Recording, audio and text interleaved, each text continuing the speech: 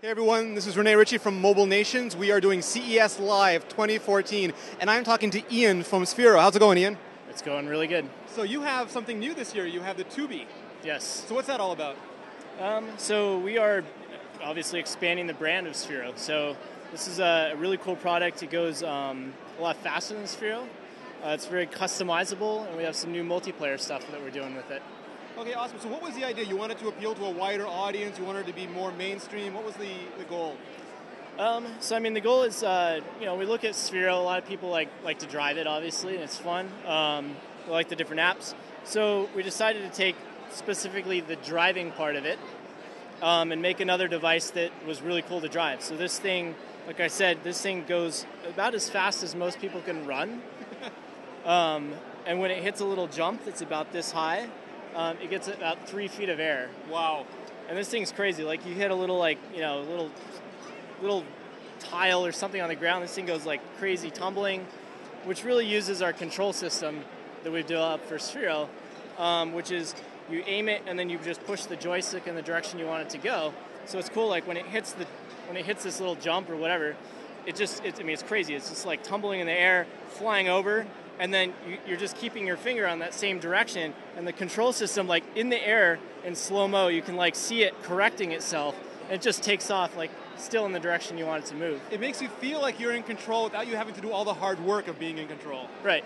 So this is for speed freaks, obviously, but it's got some serious tread on it as well. Yeah, so that's actually one of the things that's customizable. So this is a nubby tire, and these specific rims. But if you look around at like some of our other Tubis that we have that we're demoing today, you can like put on different tires, different hubs, different colors. So we have some other tires that don't have this nubby tread on them. That's good for like drifting.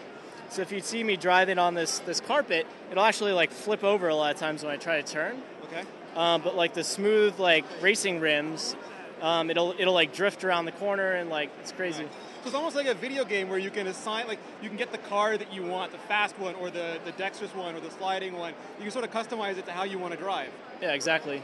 So you mentioned some multiplayer stuff. What's that about? So we're going to do a couple different things. So one is we're adding an infrared shooter to the front of this thing. Nice. So you'll be able to battle with your tubes. And the other part of it is racing.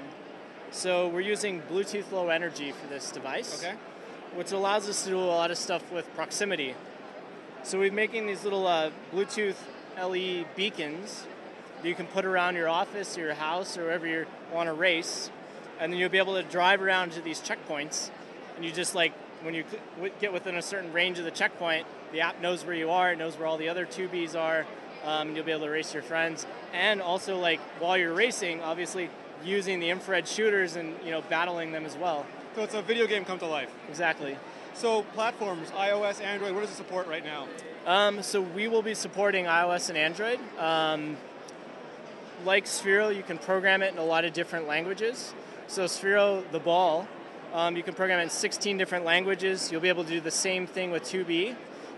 So it's very customizable from the app side. Okay. A lot of the apps that work for Sphero will also work for 2B. Okay.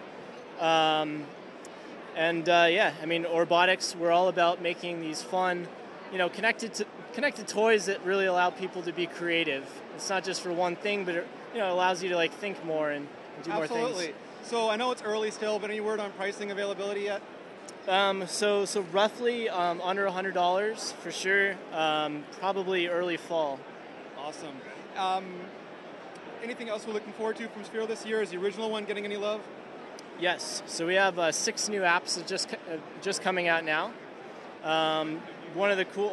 We just released a new update for our main Sphero app that adds this campaign mode. Okay. So there's this whole story. So we got Data from Star Trek to do the voiceover for our app, and it's really cool. There's a whole story of like why Sphero is on Earth, why he's in their house, and like you have to play all these missions and stuff to get him, through the game. It sounds like you're having a blast with it. Oh, I love it. Yeah. All right. So where can people go to find out more information? So they can go to our website, which is gosphero.com, GOSPHERO. Awesome. This is Rene from Mobile Nations. We're at CES Live 2014. This is Ian from Sphero. Thank you so much, Ian. Thank you.